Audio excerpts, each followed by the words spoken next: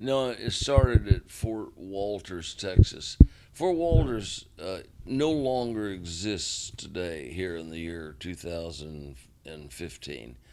But this was 1967, and it was in a town called Mineral Wells, which is about 40 miles due west of Fort Worth, and about 80 miles west of Dallas.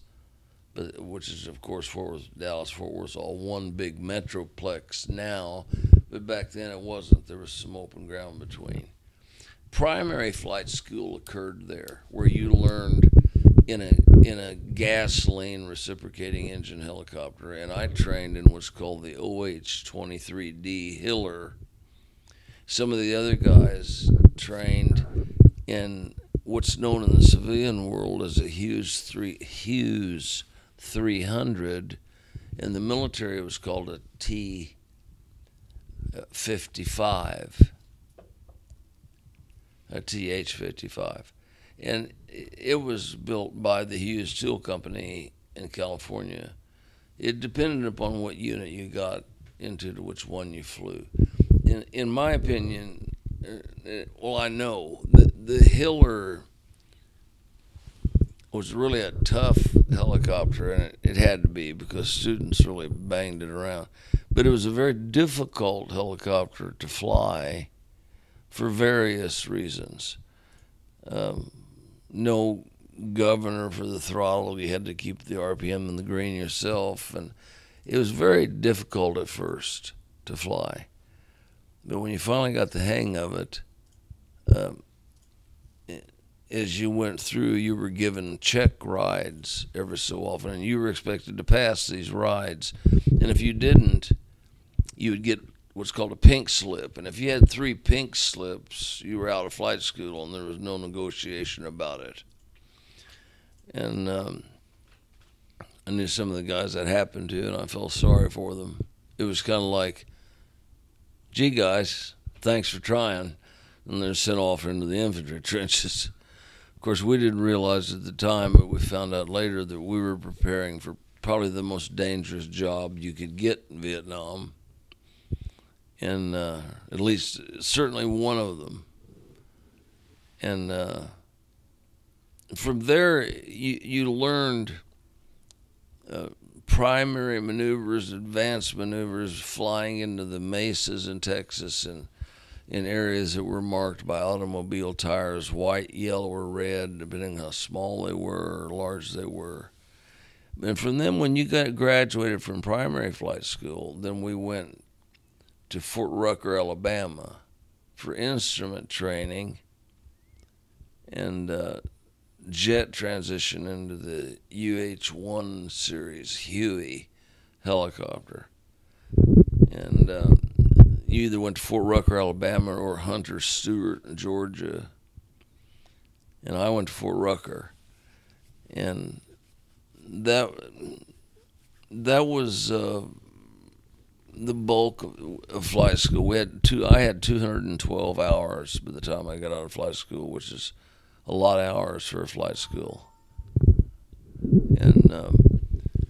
And I graduated in the fall of 1968, and they gave me about a 30-day leave to go home and see my family in Illinois. And then I shipped out for Vietnam at the end of September in 1968. Before we move on to your Vietnam experience, there's one question I think would be good. How did you adapt to military life? Did you like it, dislike it?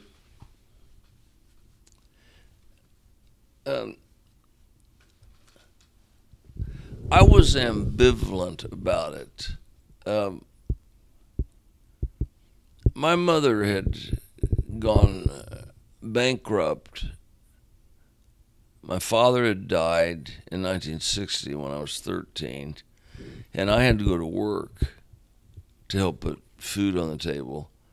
And she worked her tail off, but it was very difficult times. And she remarried 5 years after Dad's death, with the encouragement of all three of us boys. She was lonely, she was broke, and she was going bankrupt. She had very few options. And the guy that she was marrying. We seemed to get along with him, and he loved her dearly, and we thought he would treat her well. So when I was in the service, I basically had no home but the service to go back to, because that went through a bankruptcy routine and was gone, and then